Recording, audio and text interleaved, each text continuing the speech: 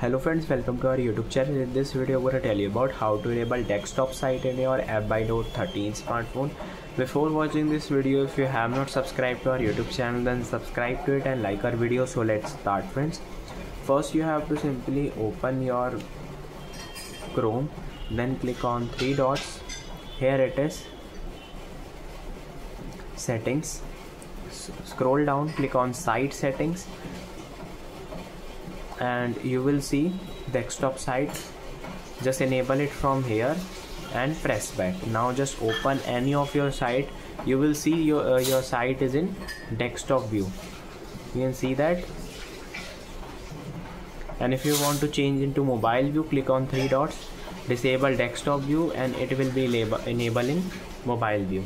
I hope you like this video. If you like this video, then subscribe to our YouTube channel for more helpful tips and tricks videos. See you next time.